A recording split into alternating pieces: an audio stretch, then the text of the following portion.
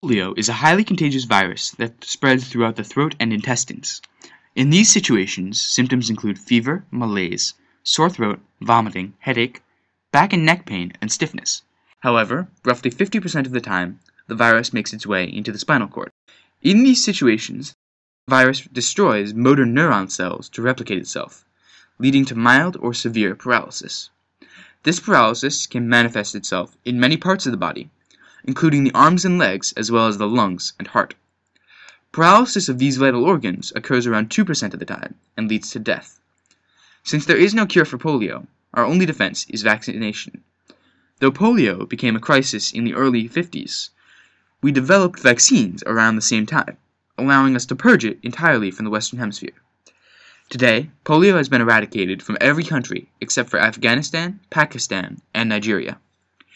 While charity foundations, as well as the United Nations, are making excellent progress in eradicating polio, they are experiencing difficulty where it would be least expected. Families are not allowing doctors to vaccinate their children. Many worry that the vaccines are poisonous, or that they will sterilize their children or harm them in some other way. Others feel that the vaccine violates their religious belief. Even so, our only chance to keep everybody safe is to completely eradicate polio.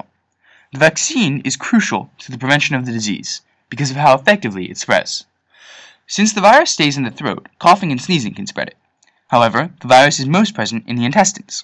This means that if any of the feces of a victim gets into the food or water supply, the disease can spread extremely fast. Furthermore, if a victim does not wash their hands after using a restroom, polio can be spread through skin contact. While polio can affect almost anybody, it is most common among children under 5. Because it infected children, even after the virus left the system, the paralysis affected the victim for life.